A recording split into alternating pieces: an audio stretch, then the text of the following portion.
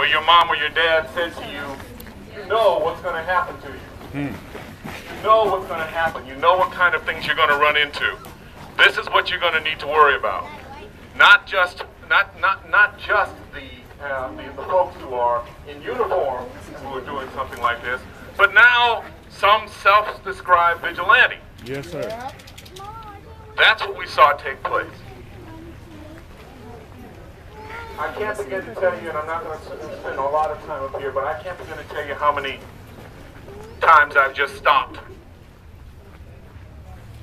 and found myself trying not to just cry. Because the fact is, this is a continuation of things a lot of us have seen for decades.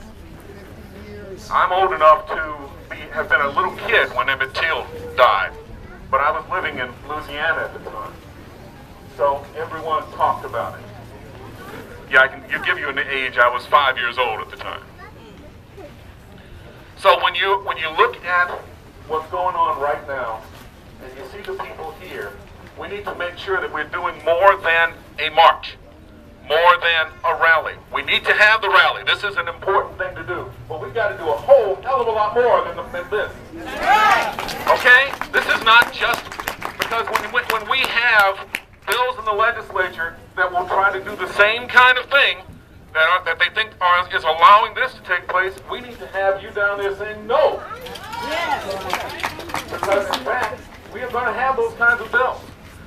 And we have folks who are saying those kinds of ideas now. And we need to make sure that people are saying, no, we're not going to allow this kind of thing to continue. We need to have you down there. I need to have every one of you down there. And when things start to come up. I'm going to get away from this mic because there's a lot of folks who want to talk. But I want to thank you all for being out here. This makes a big difference to everyone. Let them know how to contact you so they can know when to come down. Okay, there's an easy way online. It's Lew Frederick, LEWFREDRICK.org. That's the best way to contact me. And I have a meeting the second Saturday of every month at Reflections Coffee Shop, right over here, at 9 o'clock. You are welcome to come. I don't know if we can fit all of you in there. But you are welcome to come. Thank you very much.